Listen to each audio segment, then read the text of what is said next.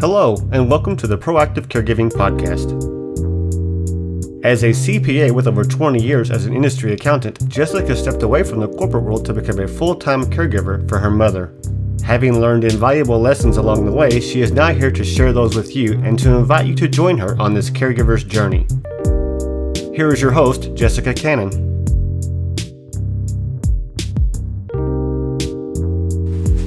Hello, everybody.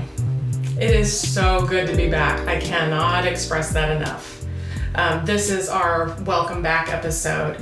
And before we go into it, I just wanted to let those of you who don't know me, I am the Proactive Caregiver, and I specialize in educating others on how to be proactive by empowering you, the caregiver.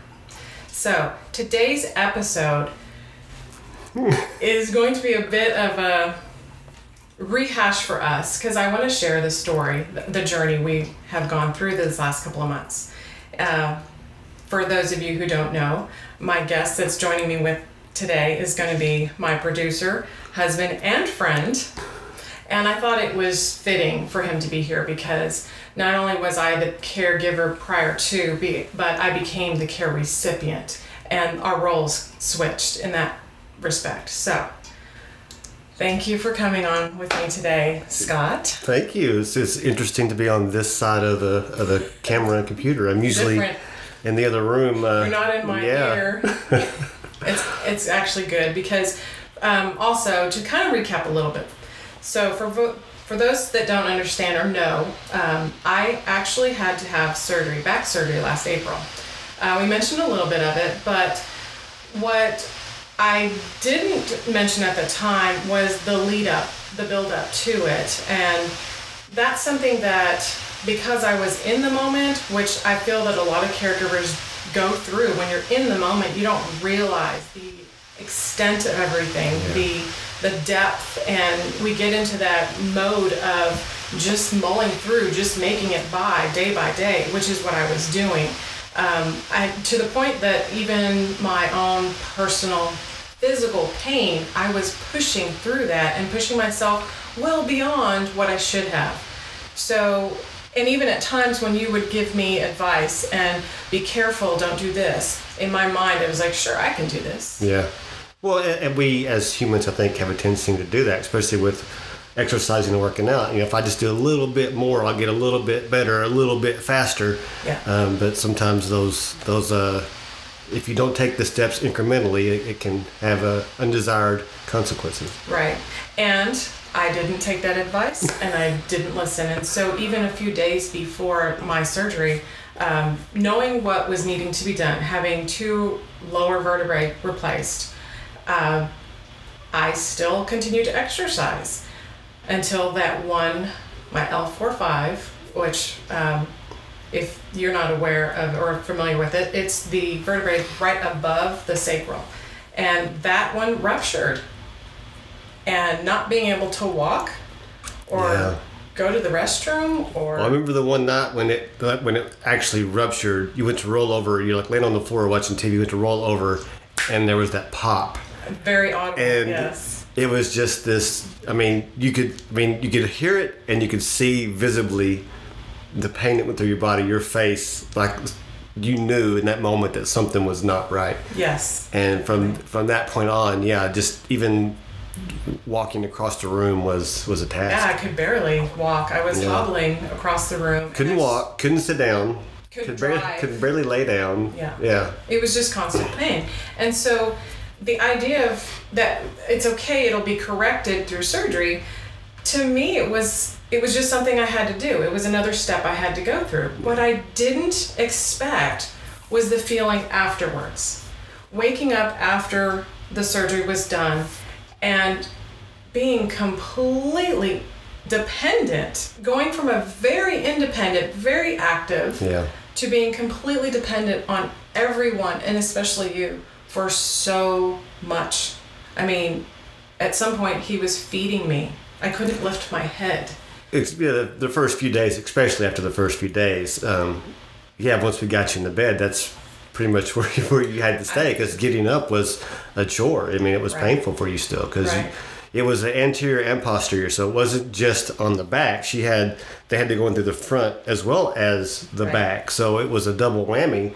Because when you sit up, when you do a lot of things, you use your core without even realizing it. Exactly. So, even me being so fluent with the yoga and the exercises that I was doing, that I didn't realize just how much those core muscles were gone. So even just to sit up to even try to eat was painful for the first few days. Yeah. So yeah, we were spoon feeding. Yes, and I stayed upstairs for 2 weeks because lifting my head to eat, let alone getting up and out of the bed to go to the bathroom or shower, the stairs was not in the cards for at least 2 weeks. But this process, even a simple task like that we take for granted, just going to the bathroom, that would take us 15-20 minutes just to get her to the bathroom to pee and come back. I mean, it was because, again, with the incisions in the front and the back, to get up out of bed was painful. So. Right. And this was not only a physical pain, it was an emotional pain for me, because at that point, that's when I started to really hone in on what this feeling of loss of independence means and what it's like. And I couldn't, going through this, of course, part of my recovery in the very early part of it was trying to keep myself from falling into that poor me and being the victim here, but the victim of having to be dependent. But it kept me in also that mindset of thinking of, wow, this is also what Mom was going through in several of her stages, especially the first few times I actually had to help her in the bathroom and wipe her. And I kept thinking it was a very embarrassing moment for me. I know, being married and the level of intimacy we've had over the years, it still was incredibly different, and I couldn't help but to feel that pushback of, no, I've got this, no, I can do this by myself, but I couldn't, and I knew I couldn't, and I needed you. I had to have you. And so it was just a complete surrender of... Yeah, but you know, and we've had this conversation, in those situations, especially us, we've been married 20 years, and I've been together 21 years. It's like, if you're a parent, you know, when you have a baby, and that first few months of the tar poop comes out, you guys know what I'm talking about.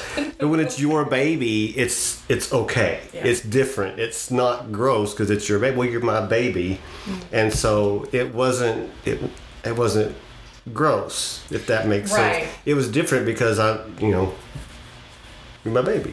Part of it was I knew what it was for me. Yeah. I knew I didn't want you to have to do those kind of things. And in my mind, I kept thinking that wouldn't come up for decades, that I wouldn't be in the position that I would need such care. Yeah. But it was comforting that you stepped into that role, and it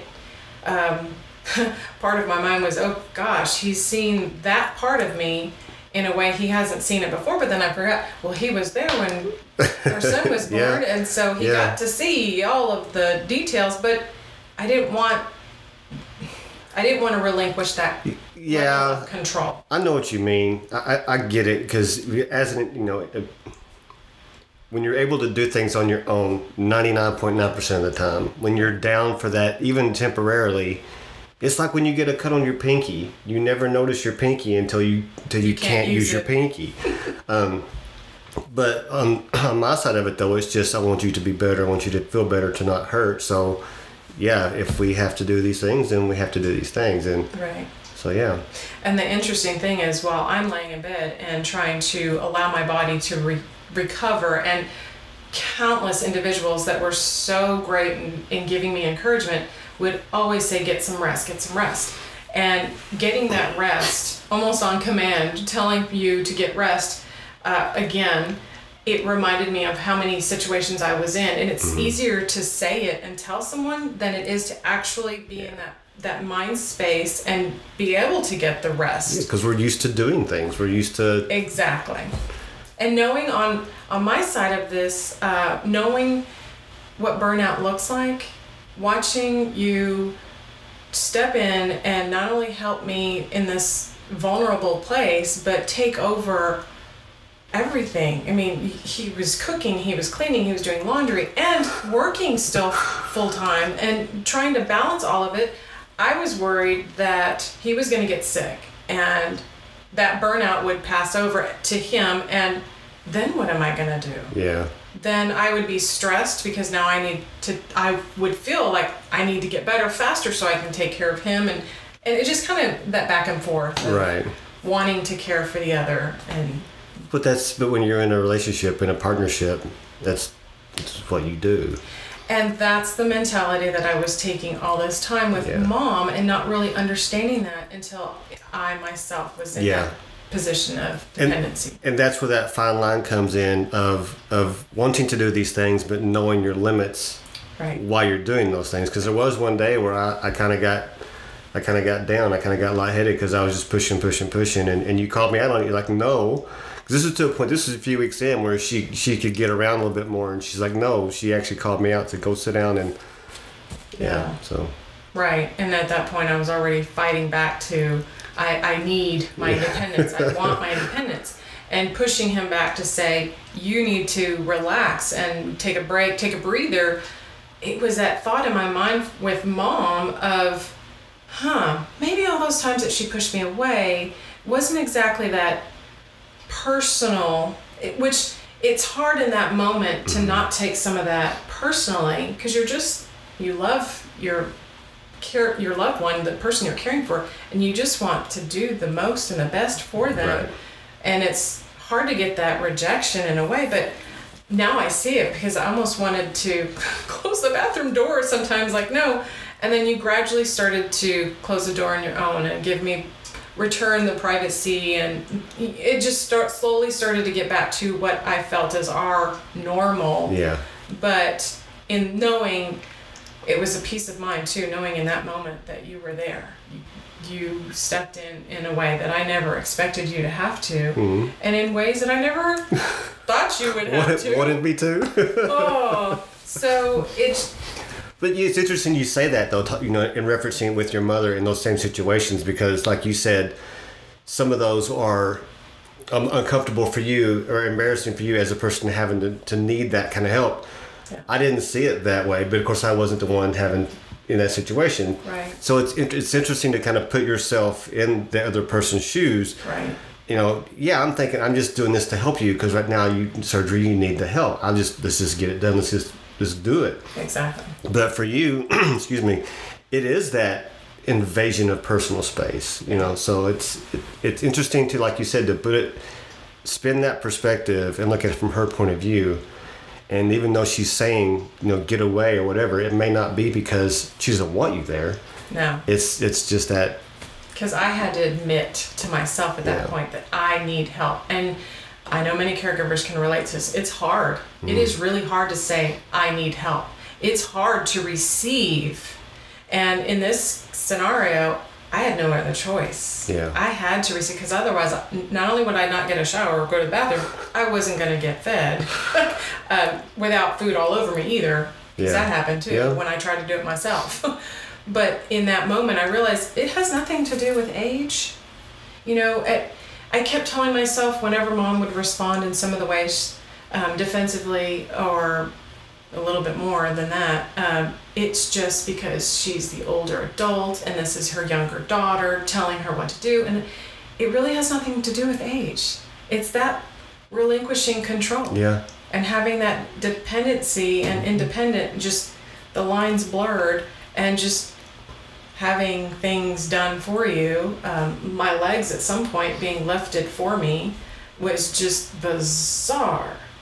Well, and to that end, a lot of the older generation, the way they were raised, and we even to some extent, our generation were raised where you do things on your own. Yeah. You build your own path. You make your own way. You build this. You do it. And so to suddenly have to be like, I can't. I need you to do this for me. It's very. I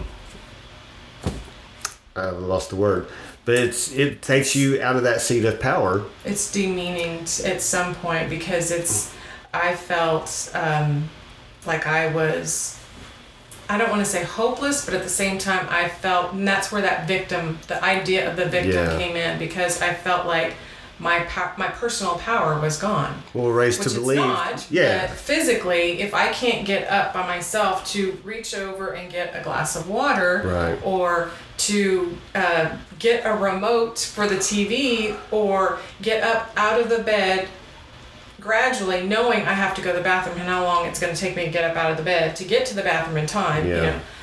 It's just those concepts. Like, now I see why Mom had a lot of the issues she did when it came to toileting and needing the help to get to the bathroom and making it there in time, because it wasn't until I lived it that those flashes of Mom day in, day out just made more sense. Yeah. And then on top of this, so it gets a little more interesting, because when I was 3 weeks, 4 weeks into this, finally regaining my strength, finally getting up and out of the house, and slowly making it down the stairs, things changed, because then I had my first ever experience, and I hope you never deal with this, but part of my concern with Mom was her sedentary and not getting up and moving, and blood circulation was one thing, but blood clots. So I had an experience with a pulmonary embolism. And that was the scariest thing ever beyond the back surgery. Yeah. Because fighting for air, I can't even express that. It is one of my fears. If I think about, if you've ever had that conversation, when I die, I hope I just pass in my sleep. I used to have nightmares of drowning in water and suffocating underwater, and that nightmare came to life. Yeah. It was very scary. In fact, I think you almost have more pain from the PE than you did from the surgery itself. Yes, exactly. Because there was one of the first nights, maybe after the first trip to the doctor, trying to get her into the bed, because she couldn't lay flat. She had to stay sitting up. Yeah. And it was just heartbreaking. The expression of just sheer pain. It's hard to see your loved one in that pain and not be able to do anything. Yeah, and you can't do a thing. And a lot of times us guys, we're kind of raised and we're told, you fix stuff. If something's broke, you fix it. If your woman needs help, you help her. And when that situation happens and there's nothing you can do. Right. Yeah, it was scary, because after watching my own father kind of pass over a 3-week period from pneumonia and going from oxygen mask to a tracheotomy, a lot of those thoughts started to go into my mind. Sure. What does this mean for me? What am I going to have a weakened immune system going forward? Am I going to need a tracheotomy? At one point I thought, thankfully I didn't. But that moment of fighting for air and realizing I might suffocate or pass, and all the things, all the conversations I want to have with friends and family and loved ones that hadn't been had at that point and hadn't been expressed, was that, oh my gosh. Right. The other thing about it too that was surprising was this is about, like you said, a month after the surgery, and she was doing so much better. We were taking walks, up and down the street here, getting outside, and she was able to get up and down. Tenderly, but she could get up and down. But she was getting back to almost a normal routine, kind of. And then this happened, and you want to go into the details of that? Ironically, because once I finally started to regain that control, that feeling of independence was coming back, and stepping outside and getting the fresh air and walking, and we were going on further and further walks throughout the day, and just feeling so good to have this moment of suddenly, wait a minute, I can't, it hurts when I breathe. And the back brace that I was wearing, I thought, am I wearing it too tight? Am I wearing it wrong? Maybe it was too tight and I sneezed or something, and maybe I pulled a muscle. I kept explaining it away, which I fear that so many people do that, because we don't want to think the worst of it. We don't want to know that reality. And so when I made the phone call to the doctor's office, to the surgeon, and said, is there any possible way that I would be wearing this brace wrong? She had said no, but you might want to contact your doctor just to be on the safe side. Because when she asked, what are your symptoms? well, I'm having a really hard time breathing. I can't get a deep breath. It was just shorter and shorter breaths. And by the time we made it to the doctor's office and got in for it, the doctor calmly said, I don't want to alarm you, but pulmonary embolisms are serious. You need to go straight to the emergency room. You need to get seen immediately, and when you go to check in, you tell them at checkout that you have a PE because you get bumped to the top of the list. Yeah. And so that's kind of what happened. We went from the doctor's office straight to the ER, checked in. I told him exactly what he told me, and I went back right away, and from that point on, it just... They did the CT scan to confirm that she had a small pulmonary embolism in her right lung. And it felt like, so at this point, I know I can't, words don't do this pain justice, but it felt like a nail was being driven. Every deep breath that I tried to take, it felt like a nail was driving through my rib cage and out through the back. So if I needed to lay down, it felt like the nail was being shoved further through, and almost like a nail from the back to the front was going through. So my lungs weren't expanding the way they were needing to. But fear, trying not to be afraid and trying to show that I'm okay, all of that went out the door when I couldn't get a breath in. That was the Monday. That was Monday. And they gave her some morphine for the pain and Xarelto, and sent which is the blood thinner. Home. And they sent us home. And that was the night we got home and she tried to lay down in bed that night. That's the night that the pain was so bad that her face was just, you could see it. And then the next morning, I remember I cried. Yeah. And I never cried. Even when my back ruptured, even when I woke up from the surgery, I never cried through any of that pain. But this was intense. And then the next morning, she got up, showered, and made her way downstairs. By the time she got downstairs, she had to sit down. She couldn't say a word. She could barely speak because she couldn't take a breath. And so I'm like, either you get in the truck now or I'm making the call. And all she did, because she was sitting in the chair, she just goes, call. That's all she could get out. And so we called 911, and they came and took us back to the hospital. And then we spent 4 days? 4 or 5 days. I think I was in there. So that was Monday. I was in Tuesday morning, and I didn't get home or checked out until Saturday afternoon. Yeah, so they had her on oxygen for about 3 or 4 of those days, and until the Xarelto, the blood thinner, had time to do its job. And of course, they did more CT scans. They did more. What's the other one called? Ultrasounds. Thank you. To make sure I didn't have any clots in my arms, my legs. To make sure nothing else was going to be a hidden emergency. But even in that moment, it set my recovery back. It did. I had to start all over again. Yep. Because now I had to allow my body to heal in a different way. That breath, being able to get that breath. And you don't realize it, but the core muscles from the surgery now being affected, so getting up, having to use that core muscle, and the exertion of getting up, and once I was able to get up, then it was hard because I was out of breath. Yeah. And I couldn't talk, and I'm a talker. Yeah.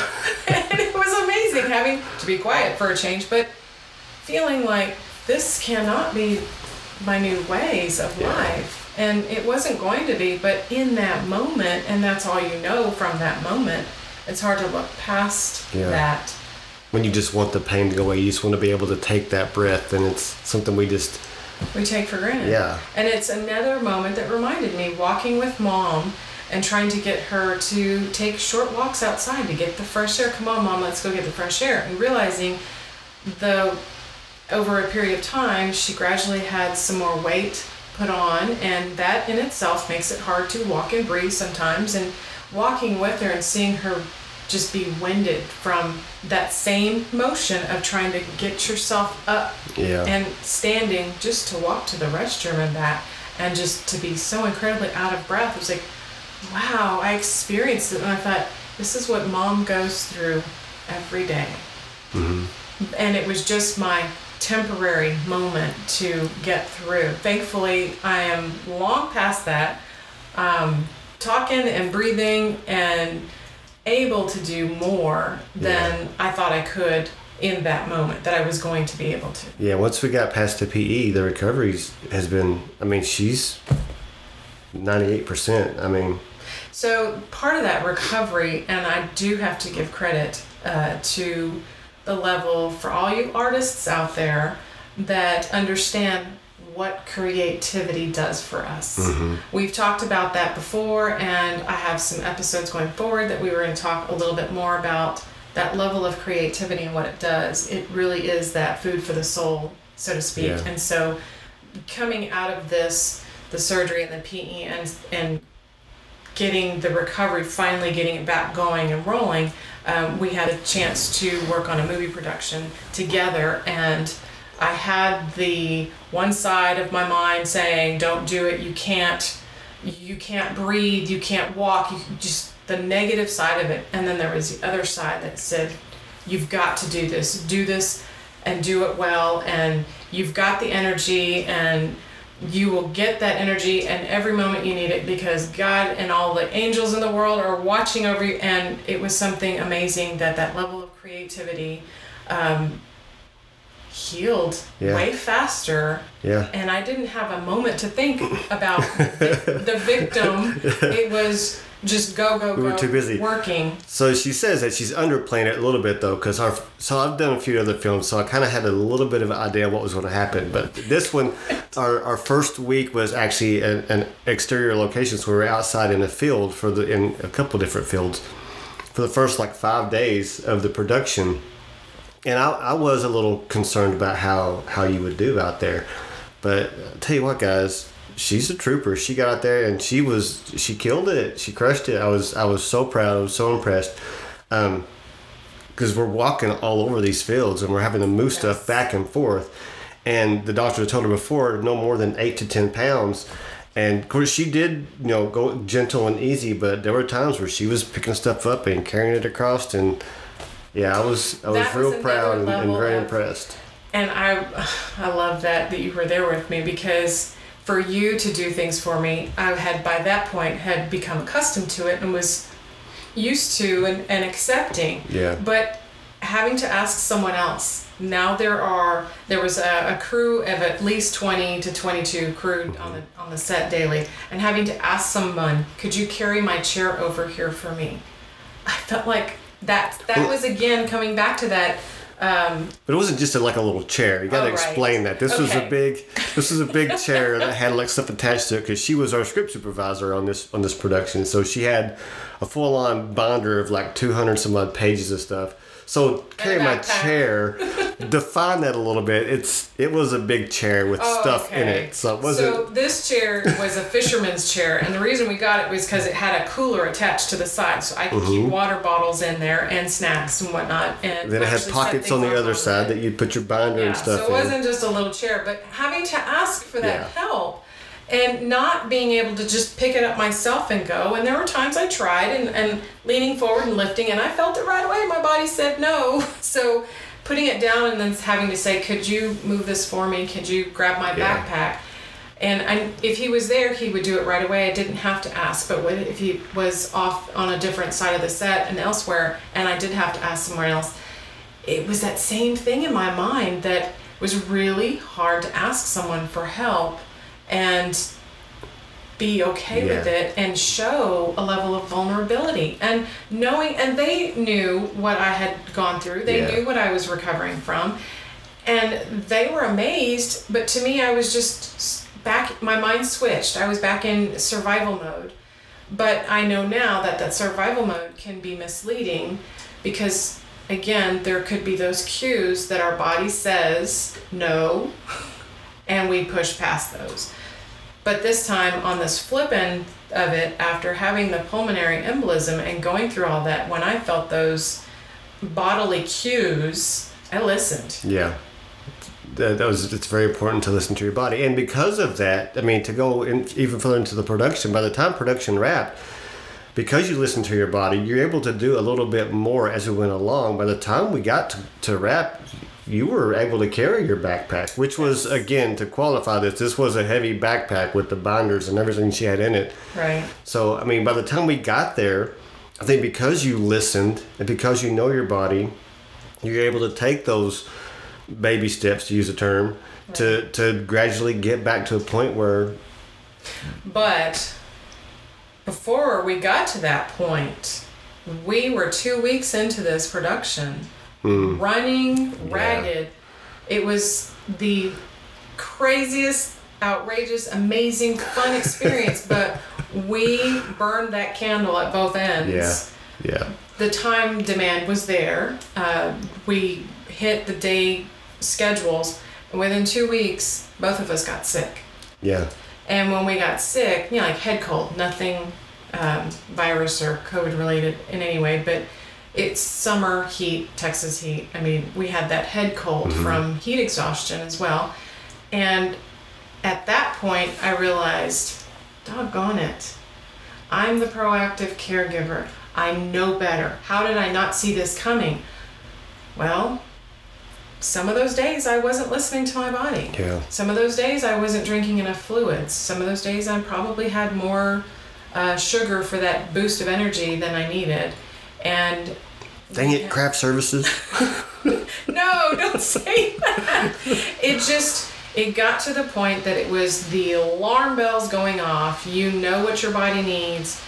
You know how to fuel it.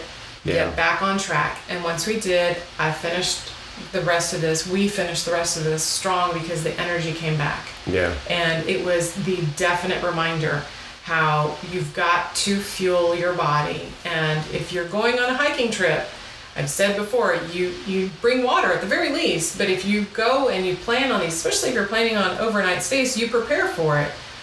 It doesn't matter what you're working on. These items, these topics, the answers to all those questions ring true.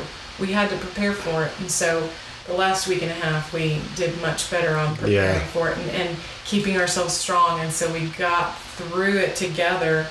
And I honestly feel like doing that instead of staying home and feeling sorry for myself, it pushed the recovery time into high gear. I believe that 100% as well. And then when I was going back for my 3-month checkup and actually saw the x-rays, which there will be a picture on the blog for you to see, as I saw the picture and seeing the back healing, it was in my mind, it gave myself that all of a sudden the victim evaporated.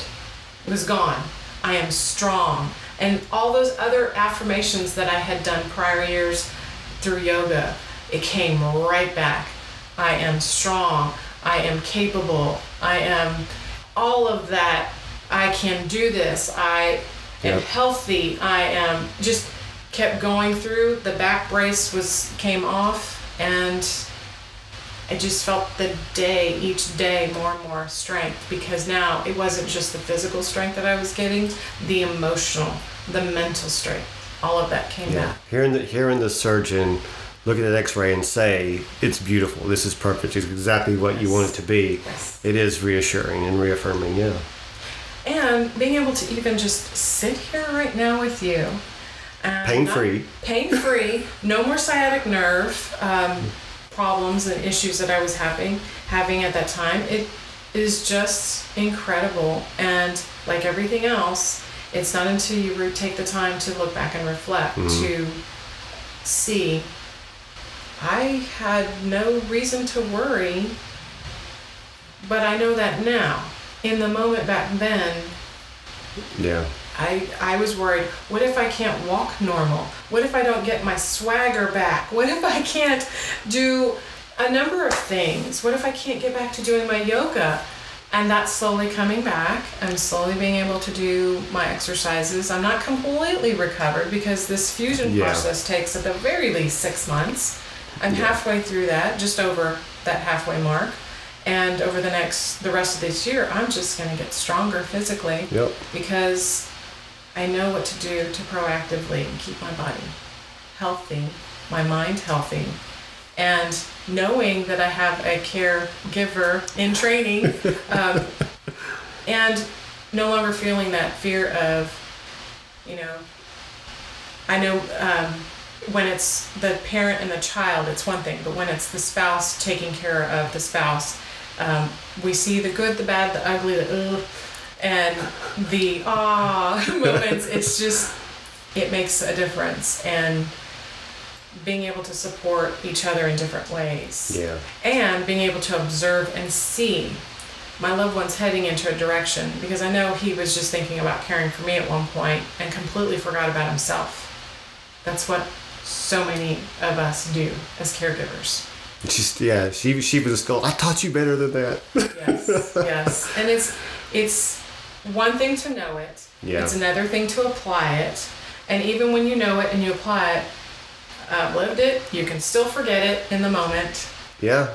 However demanding your moments are, and it's that possibility, but hopefully you have something or someone that's able to say, hey, you forgot. Yeah, it's very true. Like you said, I was working at the same time too.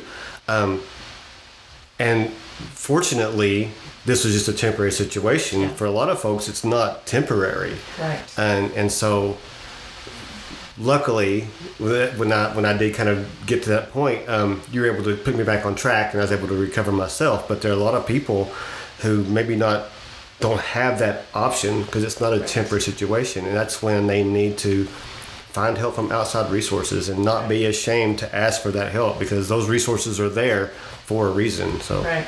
See, and one of the things that came to mind right away while we were in the middle of the production was, what were we eating? Yep. How frequently were we eating that? And being on the go, grab and go, we were kind of just grabbing and going and eating things either that we stopped eating before, or things that weren't really giving us the type of energy we needed to sustain that stamina going. But once we got back on and giving him back to the types of the green salads and the teas, even drink the liquids that we were drinking, the fluids to keep us going. Eating avocados. Remember eating half of an avocado or a whole avocado at 2 a.m. just to have nourishment and then go to bed. Yeah, there were some late nights, Yes, but getting back to the basics and understanding that. Yeah. And for me, or for us, that was a project. That was a temporary project that, had the beginning and end to it. But for the caregivers that are going through this day in, day out, it is easy to forget. It is sometimes the fatigue takes over. You are so exhausted and tired that you forget. You'd rather sleep, and that's what I saw Mom do several times. She would rather sleep than get a decent meal. And if that's your only chance to sleep, sometimes you got to take that. But you also have to remember that your body still needs that fuel. And the longer you're down sleeping, the more your body will naturally pull from your resources in your muscle and tissue. And if you're not replenishing that, you're going to get sick and weak and even more fatigued than you were before you took that nap or went to bed without dinner. Any of those kind of scenarios. Yeah. So it's important that, again, the boundaries, knowing them so that you can recognize them, because it wasn't until I was sick that I finally snapped and realized I pushed myself past my boundaries. And then I was upset with myself. We really did those first 2 weeks, and we did have a somewhat aggressive schedule, and it's not, like you said, it was temporary. It's not something we do all the time as far as those kind of features, but you do have to be mindful, and we did. We totally skipped. We got into the project and we got caught up, and we let our diet that we knew we needed to maintain kind of go, and so and we paid the price.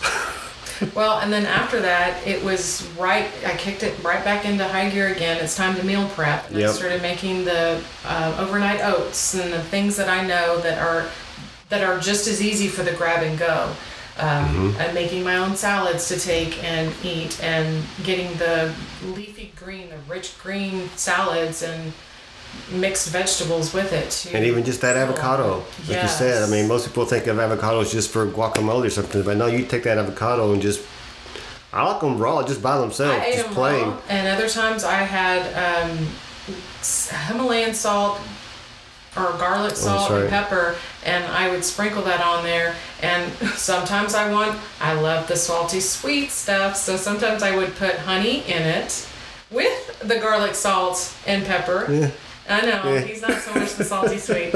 And other times I just put it by itself, or a sprinkle of the lemon juice or lime juice on it, and just, it's the taste, it's the flavor. I mean, avocados give you so much. Yeah. You get the healthy fats from it. Your body can burn that energy, and it's amazing. It's different. But now we know, going forward for the next couple of projects, before it even starts, I'm meal prepping. Yeah. And I'm going to have this as often as I can to get through it. But not to forget, our body, functions in a certain way. It needs certain things. And now as my recovery continues, and it kind of, the way I started in the beginning, I see some of that becoming less and less and less. And I feel the energy coming back more and more and more. I feel the muscle tone coming back more and more. I'm able to do more. I'm able to drive again and, do things that gave me my independence. And I know Mom can't do that at this point. She continues to live her days as in as best quality of life as possible. But so, now I know this is your show, but can I ask you a question? Absolutely. So with all of this, do you think that's helped make you a better caregiver? Being in that position. Definitely, because now I know what it feels like. Because it was one thing to tell Mom to get rest. It was one thing to tell Mom to eat something, knowing this was going to give her energy. It was one thing to see her, even after her own procedures, to not have the energy or the core strength, but to actually feel that and know what it's like, to understand now that her reaction was not something to take personally. Right. And we say it and we know it, but those responses still hurt. Yeah. They still broke my heart sometimes, but I had to learn that in this process, what it feels like to have that lack of dependence or independence and be dependent on someone else, and understand what that feels like, looks like, and how to not feel like I'm out of control or I don't have control of my own body even. Yeah. Because I can't imagine what someone who has lost control of their bowels, for example, and has to, maybe they don't speak up as soon that they need their bottoms changed because of embarrassment. Because I know I had moments that I didn't want to have to go to the bathroom and ask for help, because that meant it was more embarrassment for me in the beginning. But I think it helped me to see the flip side, to understand and know, okay, so maybe those reactions are not right personal. It was not a personal attack. It was their feeling of loss of independence. Yeah. So interesting. It is. And so as a caregiver and a care recipient, becoming that, I mean, it's one thing for your spouse. You say we get the vows till death do us part. Yeah. But it's an entirely different thing when you get into that moment, because you don't say those vows with these scenarios in mind. At least I know I didn't. It'll never happen to us. Yeah, exactly. Yeah. And when it does, it is very demanding of your own body and mind. But it brought us closer together. Yeah. It definitely taught me what it's like to be on that side and be able to feel it and see it. And there's times that I was resentful of my own mother because she wasn't taking care of herself, and then what it was doing to her body. But now, hindsight, seeing where she is, and sometimes you don't have control over these situations, and you have to relinquish it. Yeah. And with a disease like Alzheimer's and dementia, it can affect people in 1,001 different ways. Right. Where they are just not aware. Yeah. Right. And so my biggest takeaway is the healing power of creativity. I mean, letting go and allowing someone else to receive, being able to receive the help is one thing, but the healing powers of creativity was an entirely different side that I never expected to be. So I'm looking forward for our next episode. But I'm glad you enjoyed it. I'm glad you finally got her on a film set, and so we threw it in the deep end with the scripty, and she did fantastic. Yeah, yes. It was great.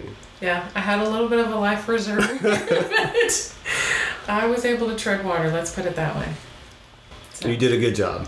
Thank you. I appreciate it, and thanks for joining me today. Thanks for having me on. This has been fun. It's good to be on this side of the camera. I know. Next time he'll be back in my ear. Anyways, so ladies and gentlemen, thank you for tuning in today. I really am excited about this being the welcome back, because I'm back, baby. We're going to keep moving forward. I hope this gave you some food for thought. And until next time, be proactive. Take care, everybody. Thank you for joining us today. We really hope you've enjoyed this episode.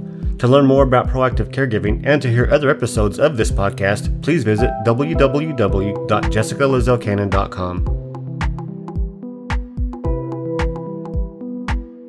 This podcast is produced by Cannon Light Media, LLC, www.cannonlightmedia.com. Music provided by Khris Paradise.